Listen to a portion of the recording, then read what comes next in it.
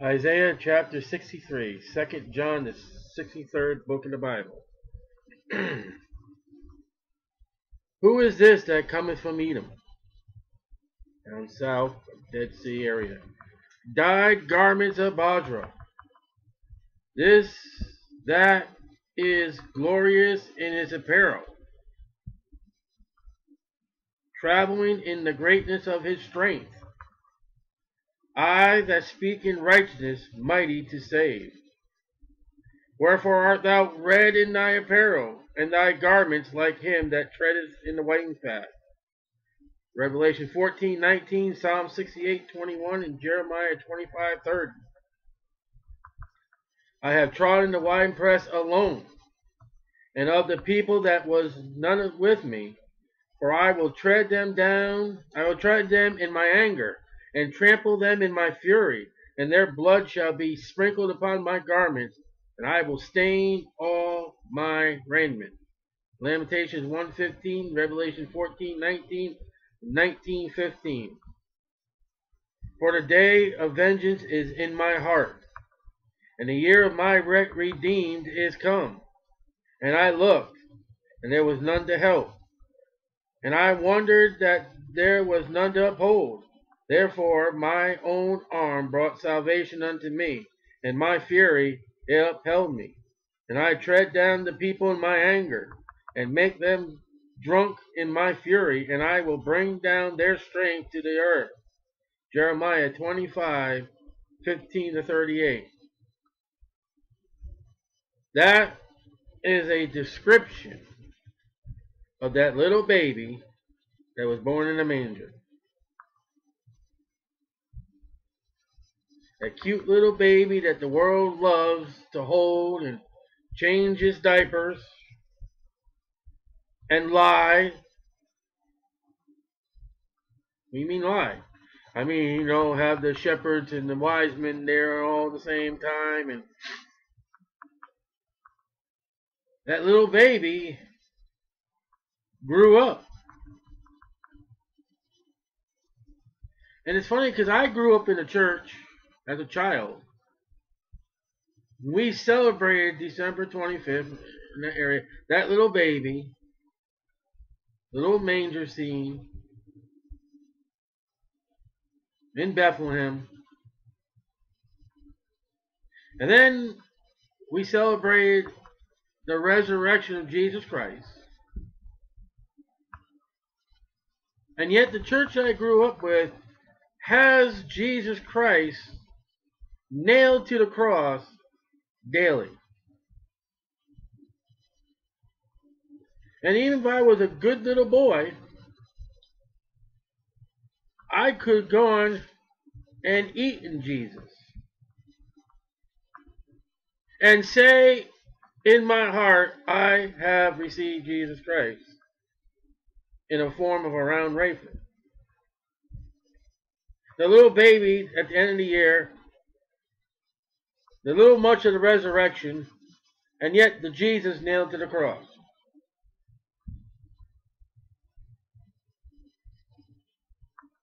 That is how religion maintains and upholds Jesus Christ.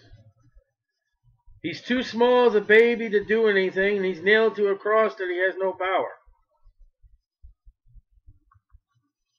Yet when I read passages like Isaiah 63 and Revelation, when Jesus Christ mounts on that horse, he's not coming back as a baby. He's not coming back as a Savior. His eyes are not aimed for Calvary. You won't dare touch his hair, never mind to pull his beard. He has come to remove the curse off the earth rather than you putting thorns upon his head.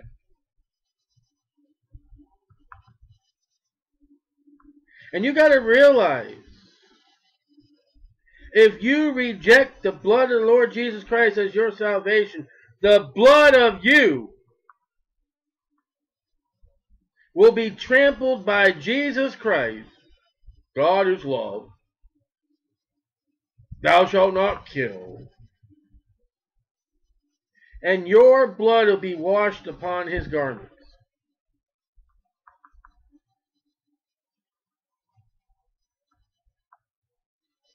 What do you guys say about the God of love when it comes to chapter 63 that probably never is ever to be read in a church? Of fairy dairies and bluesy tails and pussycats and willows and Easter egg hunts. If you were to read this in your modern church, and not just in America, all around the world today, you would need paramedics with oxygen tanks and CPR to revive the people. Oh! That's not my God. Yes, that is not your God, and you'll probably die and go to hell thinking you are saved. But Isaiah 63 is my God. My God is holy. My God is righteous. And my God is angry when you reject his son.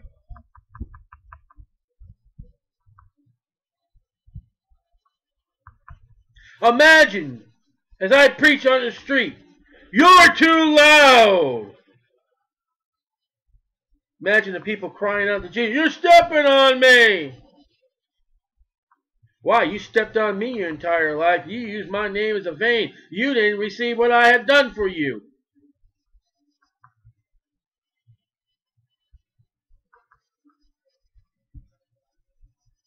You don't even realize that Christians are being murdered in the name of religion today. And they're that peaceful kind of people. God loves sodomites too. You filthy liar. You filthy condemned sinner in the name of God the Lord Jesus Christ. God is angry. And this is not preached.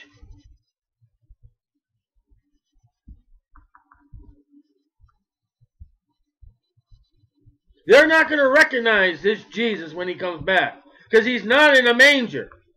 He's not on a cross. Vengeance is mine. I will repay, it says in Romans, and I believe in Psalms. And this is the day of vengeance. You Christ-rejecting sinner.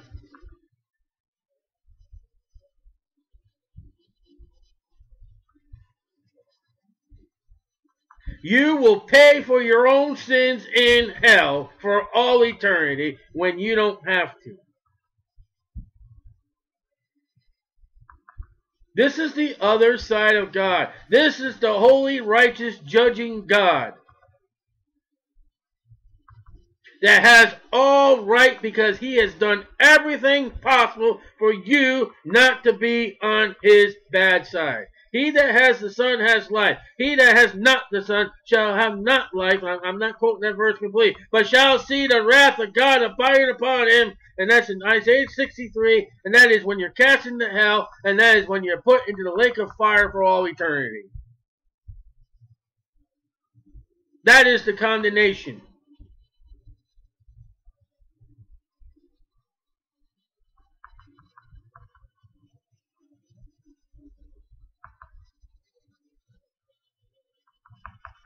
And we'll be coming to Jeremiah pretty soon. Lord willing. We've had a hard time coming to Isaiah 63.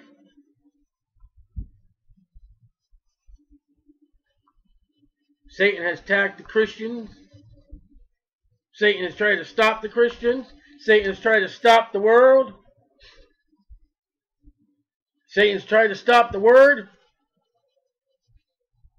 One day the Lord Jesus Christ will put a stop to it all. And at this point he'll take Satan and lock him up. And destroy all those that are after Satan. Because we are at the 7th year of the tribulation period. And most of the world is going after Satan. But he doesn't win. The Lord Jesus Christ will win. I looked and there was none to help. That's it.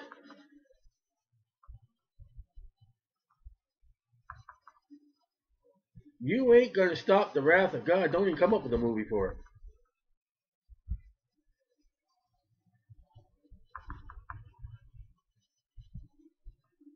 I will mention the lovely kindnesses.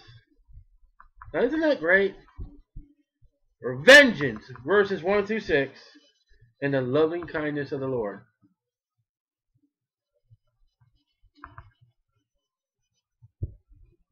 "7 years of Satan. A moment of the Lord Jesus Christ angry. A sword coming out of his mouth, stepping and trampling and burning the enemies of God. Thou shalt not kill. Coming for his people that God really hates and is thrown off into hell permanently. KKK and those other morons and churches that doesn't think that God's all done with Israel. How yucky for God to have the people's blood on this thing, and to kill people like that. That's not my God. Prozac. Give me a tranquilizer. Find me a new church.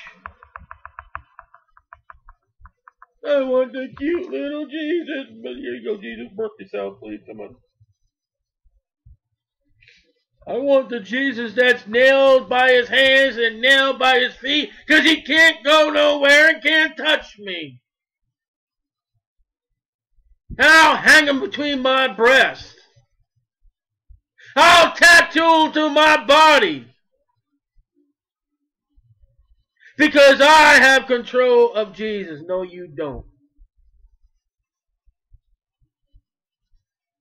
And when my Jesus Christ gets victory over the enemies of myself because of the Word, because I'm going to be behind Jesus all the way, on horseback. And we're going to watch the nation of Israel get picked up, get put on the bandwagon. I will mention the lovely kindness of the Lord and the praises of the Lord, according to all that the Lord has bestowed upon us, and the great goodness towards the house of Israel, that wrathful upon the wicked. And when the wicked had dealt with, and the goats have been put into the lake of fire, God is love.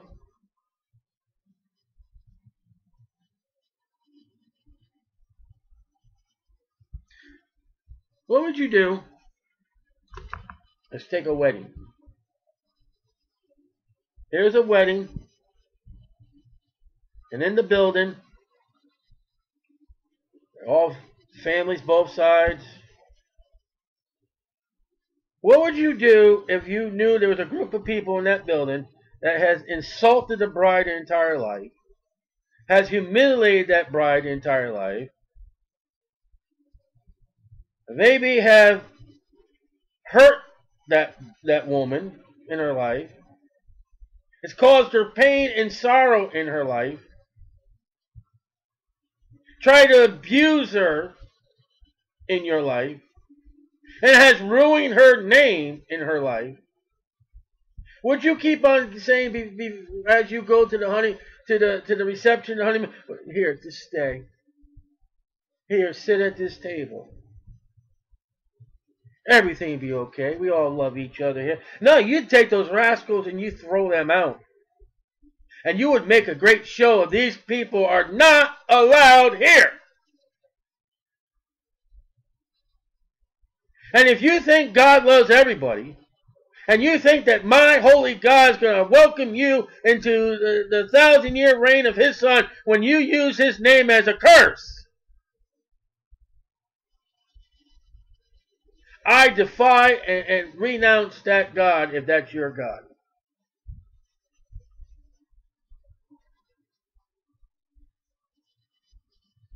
if you have spoken ill of his people, the Jews, I don't want you in the gathering of a place called Israel, called Jerusalem.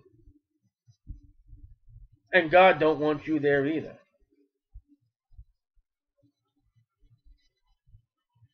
And yet, Christian, you sit there and you associate yourself with people who don't love the Lord Jesus Christ, and you are a phony. I don't care who you are. I don't care who the person is. And when you say you love that person that doesn't love the Lord Jesus Christ, you are a liar to Jesus. And you'll have to answer to it. The Bible tells you separation from the ungodly. I don't care who they are. I have. Because my God is holy, he'll separate the wicked from his presence. Even if you will not. You got to understand who God is. He will not have it in his presence. He will not have it before his bride. We are his bride. He is before us. He will not let us be in the company of Christ rejecting, of people who reject the nation of Israel, those that have nothing to do with him. He removes them out as we come.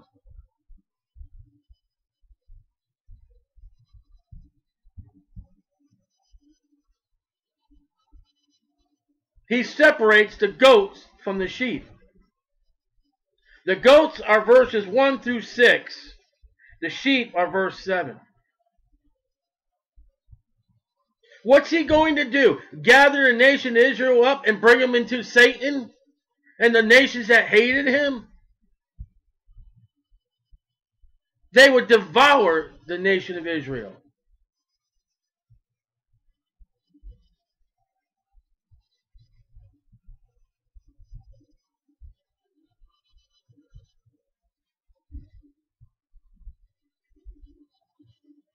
You got to realize when you sin, when I sin, we anger God the Father.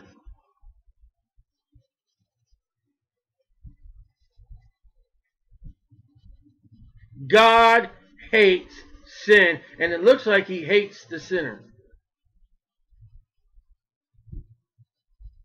Especially when they reject him over and over.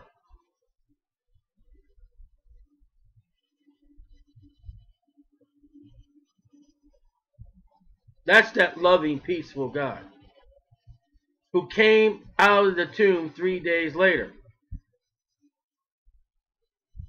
Who is long-suffering, that during this time called the church period, he sends people like us to your door, to your neighborhoods, to your places of business, to preach the gospel, to show you an open Bible so you do not get the revenge and vengeance of God. But the choice is yours.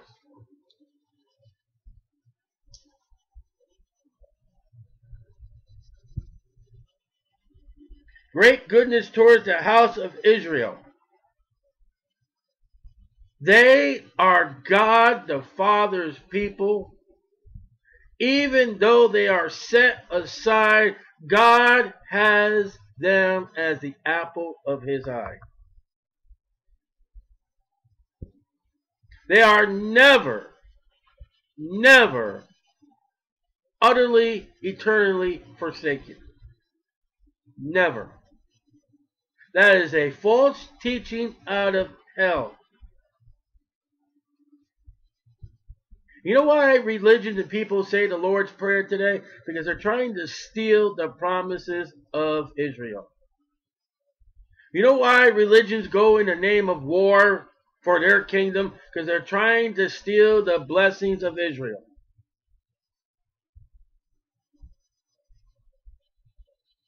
The Christ-rejecting, the God-forsaken people are gone, verses 6 and 7. He turns his love back to Israel, which he has bestowed on them according to his mercies, according to the multitude of his loving kindness. And when you read Revelation 12, it says God has prepared a place for them. This is the same God that said to me, I go prepare a place for you. I have a mansion I am building for you.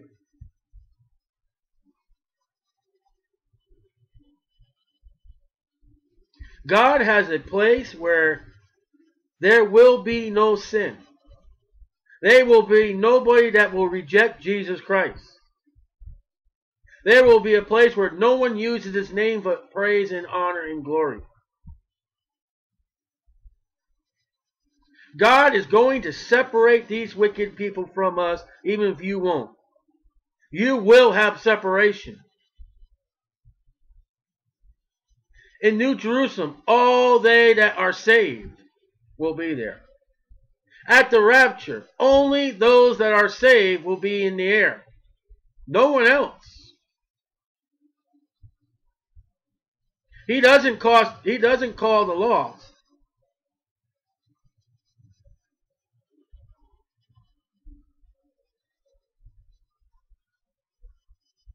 He'll separate you from those who have nothing to do with him.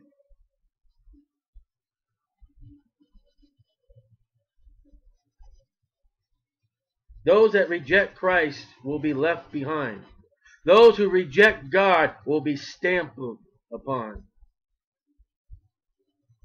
You reject Jesus Christ, and Jesus Christ will reject you.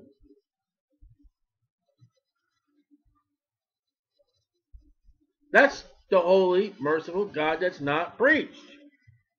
That is the doctrine of separation that is not taught. You got to realize some of the people you hang out with, people, angers God.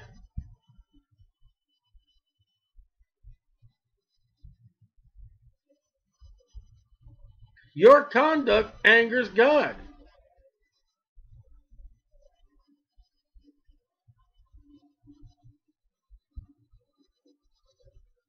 According to his multitude of his loving kindness. God is all loving.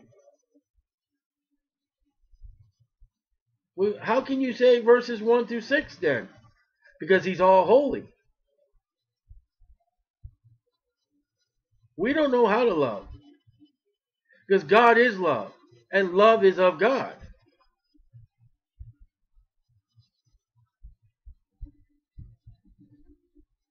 One day when we get to heaven, Revelation 12, we are going to watch God cast Satan out of heaven forever.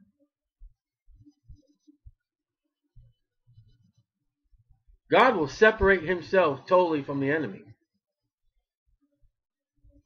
And then God will separate himself from the enemy that follows the enemy.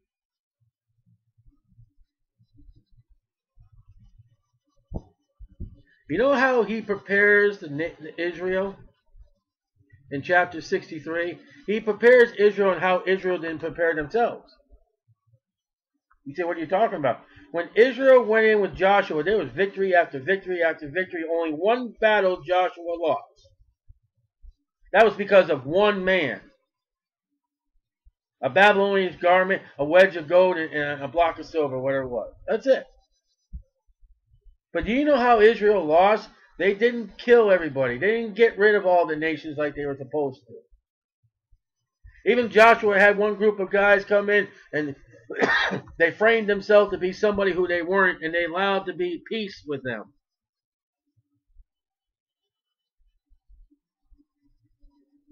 Saul was supposed to get rid of Amalekite, and he didn't. And you read his name all the way through the Bible when he was supposed to be destroyed. The Philistines were a thorn in the Israelites' lives in the Bible, and they were supposed to have been gotten rid of. So God says this time, before I put you in the land, I will get rid of your enemies first.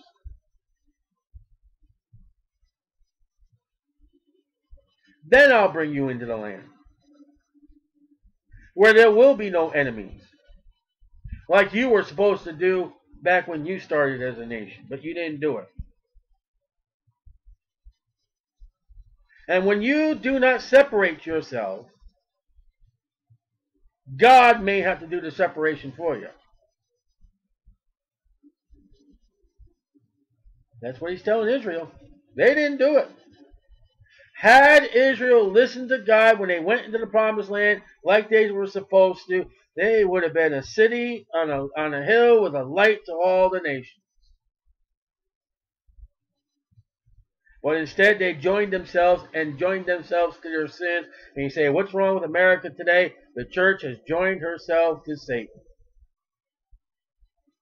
When you can walk into a Baptist church and see a Christmas tree, when you can walk into a Baptist church and see a plaque given by the city council, when you can walk into a Baptist church and they're handing out tickets to a keg party, when you can walk into a Baptist church and they got a bikers kind of thing, when you can walk into a Baptist church and they got a perverted Bible, when you can walk into a church and have an Easter egg hunt, when you can walk into a Baptist church and you're redunking the pastor in a dunking booth, when you're walking into a Baptist church, and I just keep going on and on and on and on.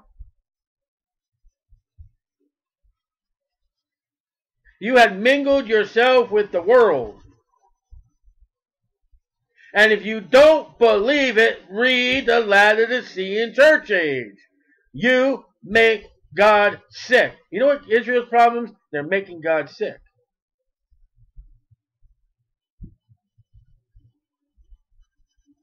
See, there's no evolution. Everybody gets wrong, worse, terrible.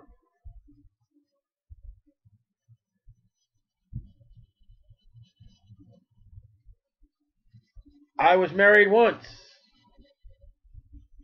And the fact is that evolution did not work. My wife died to cancer.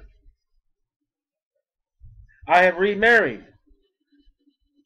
And with evolution, I'm sorry to say that in my wife, as she grows and as I grow, we are not getting fairer and younger and beautiful as we age. We are getting broken. We are getting wrinkles. We're getting gray hairs. We're getting old. How can evolution be taught by an old man before a young class is...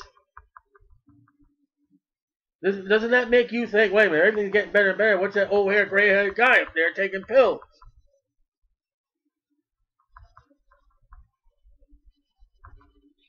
The nation Israel has degraded. The church has degraded. God has to step in.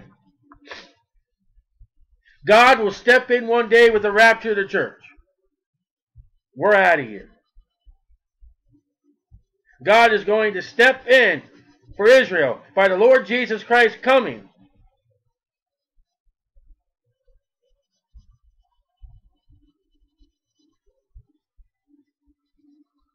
See, if God didn't step in, we'd go totally... I don't know where we would go.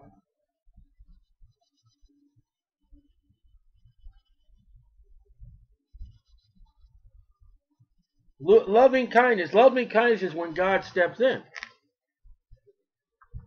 What if you were out in a pool or in a body of water somewhere and you're drowning? Wouldn't you want the loving kindness of God to step in the water and pull you out? Israel is so much in trouble and so much God's got to step in and go get him. Why doesn't he do it earlier? I don't know if this is true, but I was told by somebody somewhere along the line, and I have a sister who was a lifeguard, maybe her, I don't know. They told me, it says, you can't save a drowning person till they're almost passed out. That if they told me that whoever it was, that if you see someone drowning, don't go after them right away. Because they're going to drag you down under the water themselves in the fighting. And you know, if you were to go tell a Jew today about Jesus Christ, most of them in the world today, come with me downtown. Watch how they fight you.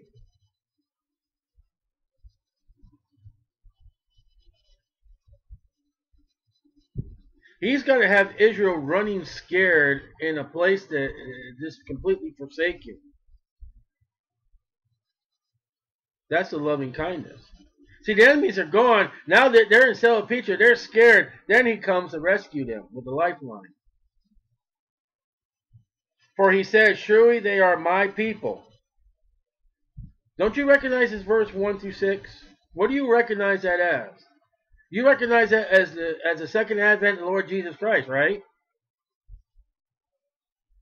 Well, if God is all through with them, what is he saying they are my people after the second advent? We are in the church age right now. Right now is the church age. Rapture. 7-year tribulation period. Second advent of the Lord Jesus Christ. And we see after the second advent of the Lord Jesus Christ, he still says they are my people.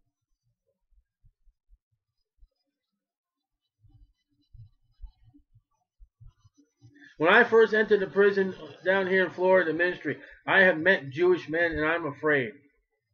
You afraid of men? No, I'm not afraid of men. I'm afraid of offending them, the Jews. Because they are God's people. I want to make sure I don't make no jokes. I want to make sure I don't do anything that offends that Jew because they are God's people. I want to do whatever I can to show them the Christ or show them God. Why? Because he says they are my people. Children that will not lie. You want to believe that's today? So he was their Savior. In all their affliction, he was afflicted. And the angel of his presence saved them. Why? Why doesn't an angel show up to us today? Because we don't require signs. The nation of Israel has been sign after sign after sign after sign. In his love and in his pity, he redeemed them, bought them back.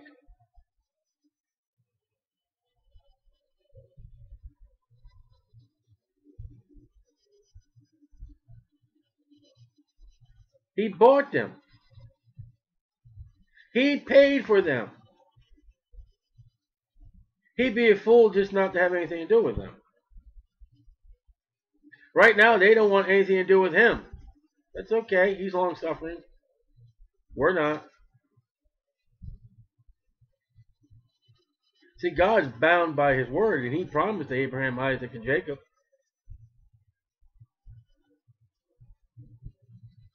And he bared them and carried them all the days of old. Then you go back and read the Old Testament, how God protected them, especially in the book of Judges. They did wrong, they repented, he helped them. They did wrong, they repented, he helped them. That's my Christian walk, day to day, hour by hour. I sin, I go to the Lord, he protects me and helps me. Okay, and then I sin again. I repent, get right, he loves me, protects me, helps me. And then I do something else stupid and wrong. You know? For every red light I get, I do something wrong, and I repent, get right, and I get to the next red light. Eventually, about the 10th right, I finally say, okay, Lord. Stu carries me along. I'm not smoking. I'm not a pile of rubble. He bought me. Well, you know, he gets angry with me over a little thing of patience. And yet I have the Lord Jesus Christ saying, Father, calm down. He's under the blood. He's one of ours. His name's in the book. He's your son. Give him a couple green lights. Yeah, I know what'll happen next. We'll step on that gas pedal. You see how much we're sinners?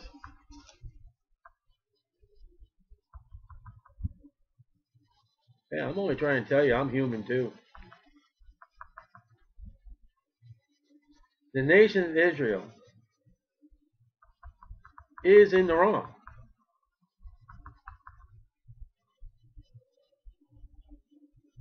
And he still loves them. But in his holy righteousness, if they reject Jesus Christ, they will burn in hell as much as a Gentile. What worse gift can a Jewish person have but spend eternity with a dead, rotten dog burning in hell?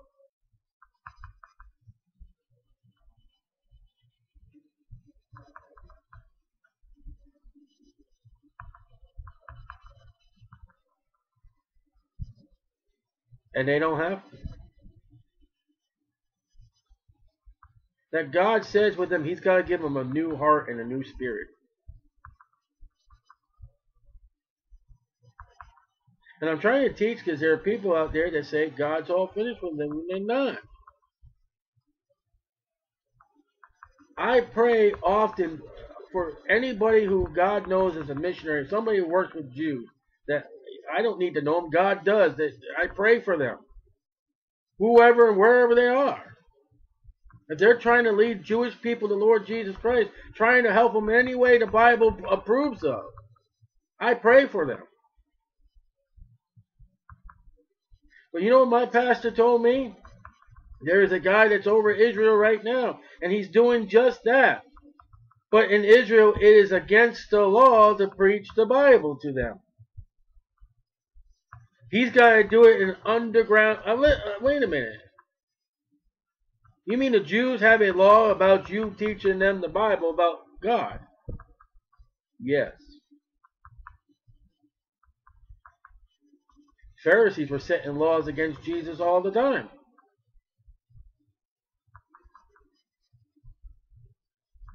Look at verse 10. But they rebelled.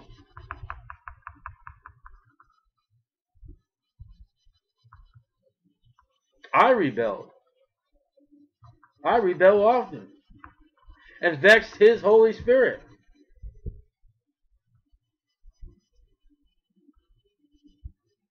Come on, Christian. The Bible says that the Holy Spirit indwells with you. Do you think the Holy Spirit enjoys breathing in that smoke? Do you think the Holy Spirit enjoys that alcohol coming down into it? Do you think the Holy Spirit enjoys to see that naked body that is not to be seen nakedness?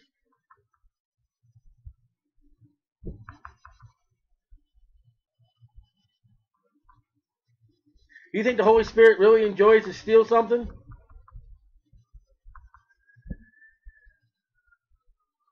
I always forget, you can grieve the Holy Spirit, you can resist the Holy Spirit, you can vex the Holy Spirit, and there's one other one that Paul, there's three of them that Paul speaks about. Grieve, no, how do you say grieve?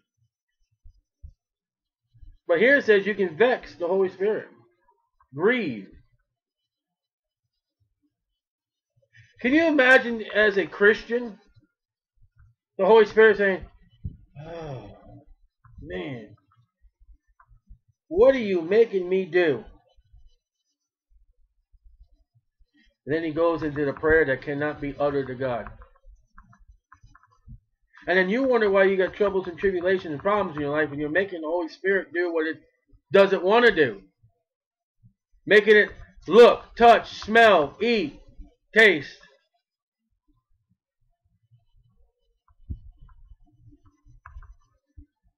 What it ought not be doing. And I read an article the other day that says there's more than 5 senses. The senses of being able to tell with salt, sugary. They're trying to prove that that's senses too. And there were a few. I wish I'd get rid of things I shouldn't get rid of and keep things I shouldn't keep. And it was very good. That would be perfect right now for this thing. And the nation of Israel, you know what they're doing to the Holy Spirit? That's trying to teach them and trying to show them the way of Christ, trying to rebuke them of their sin. We're okay. It's the Gentiles causing all our problems. We're doing exactly what God wants us to do by the law, without the temple, without doing, going 3 times a year, and we're following, obeying the law without the battlement upon our. And the Holy Spirit's looking at the nation of Israel like, oh boy. Therefore, he was turned to be their enemy. Holy Spirit said, you're on your own. And you know what Israel today is doing? They're not crying out to God. They're crying out to the United Nations. Help us. Yeah, we'll move the fence back a little more. You give us a little peace. Yeah, we'll cut down on the missiles. Can we have a little more? And they're losing ground. Literally.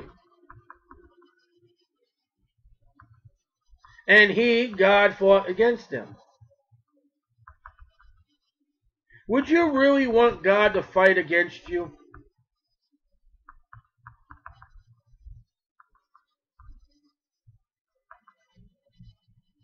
Remember what he did to Pharaoh crossing the Red Sea? He took the wheels right off and then closed up the water. Will you really want God on your bad side on that?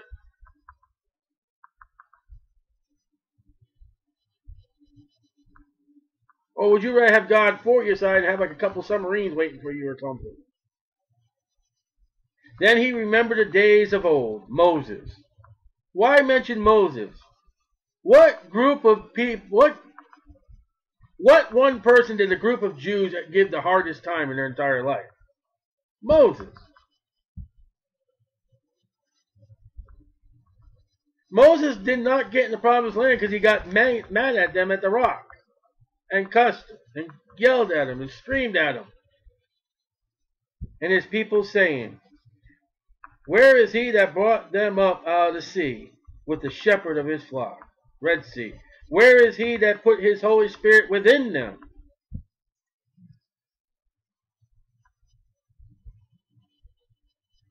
They led them by the right hand of Moses with his glorious arm, divided the water before them, and make himself an everlasting name.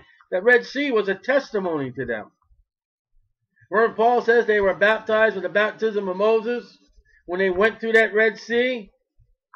After they were redeemed, when I see the blood, I will pass over you. They went through the baptism. They became God's people. Where's the water? Where's the food? We're going back. Make us another God, Aaron. God, why'd you kill those people? Moses, why'd you kill those? The ground opens up, swallows Dathan in this group, and they said, Moses, why'd you do that? How did Moses have the power? Well, he opened the water, didn't he?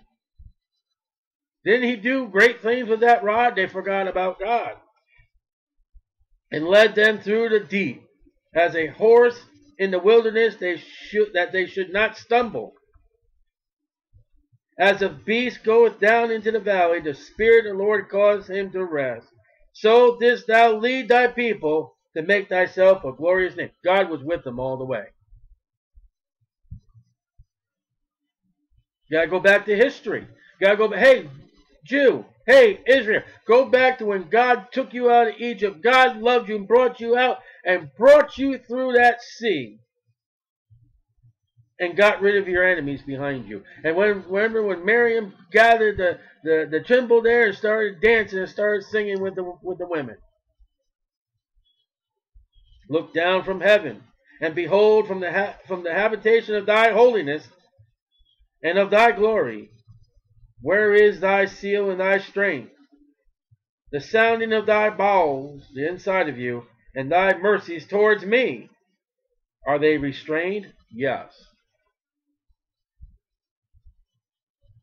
God is yearning, like he's really got to go potty, to help the Jew. He loves that Jew so much, he wants to. You ever have a child that you got something for him, you want to give it to him, you want to make them happy, but they just been so bad you can't? You got to hold it off.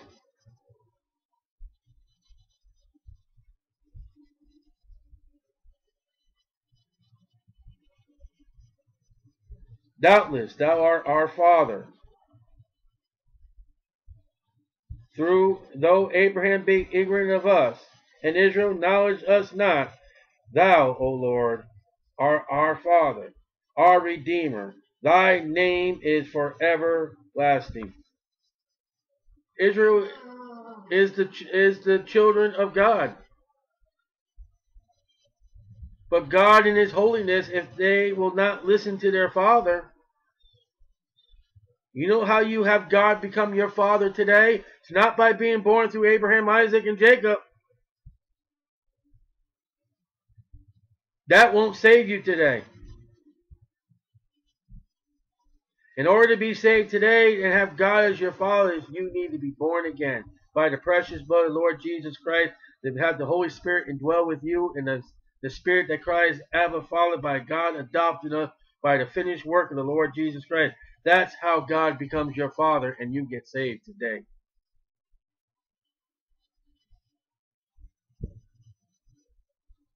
You can be born of Abraham, Isaac, Jacob, and if you don't believe on the Lord Jesus Christ and get that new spiritual birth, God is not your Father. Don't you claim it. And when Jesus Christ comes again, verses 1 through 6, when He redeems them, that's when they become His children. And they become His Father after the second advent.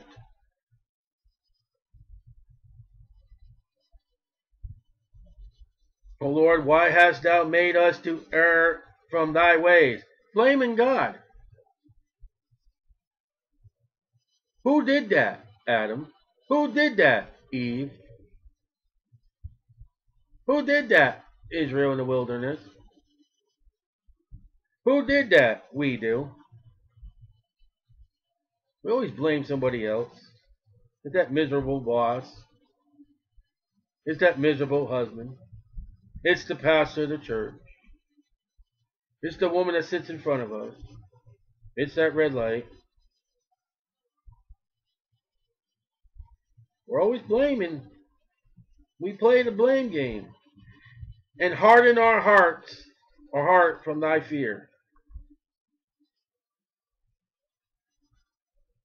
See, the fear of the Lord is the beginning of wisdom. The fear of the Lord is the beginning of knowledge. The fear of the Lord, they have no fear of God. You know why people did not come to be saved this morning at Daytona Beach? Because they do not fear God. They think hell and damnation is a joke.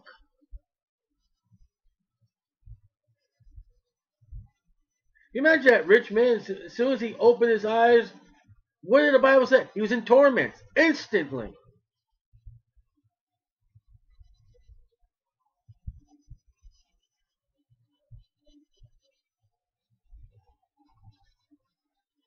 Return for Thy servant's sake. Look at that. They've got to want to God return, and He's going to. They're going to be praying this prayer in 17 in Sila Petra. And God's going to say, you want me to return? Oh yeah, please return. Please, Lord. Okay. Son, yes, mount up.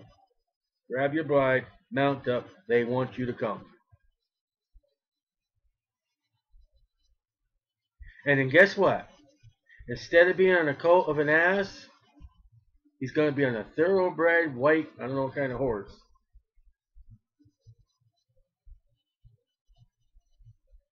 And they're not going to yell, crucify him, a week later. They're going to be yelling, praise him for 1,000 years and more. Return for Thy servant's sake, the tribes of Thine inheritance. The people of Thy holiness have possessed it but a little while. Our adversaries have trodden down Thy sanctuary. So what does God do in verses 1 through 6? He returns the favor. Trod me down? Be not deceived. God is not mocked. Whatsoever man. Here's a man in the great white throne judgment. He's been judged. And God tells him, go to hell. Well, God, why? Because I offer you my son. I wanted something else. Well, I'll give you something else. You rejected me, I'm going to reject you. And what you sow is a lot more than what you reap. That's a life law. God in His holiness sent you somebody to tell you what God expects, and you did not trust it.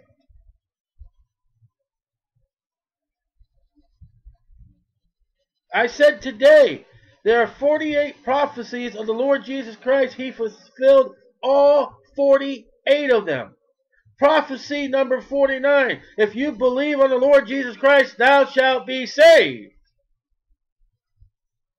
If 48 prophecies came to pass 100%, 49 prophecies that if you believe in the Lord Jesus Christ, thou shalt be saved, that's going to be fulfilled 100%.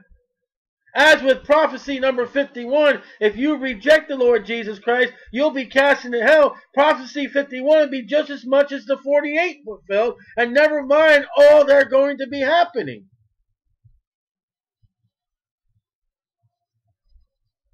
But people don't fear God.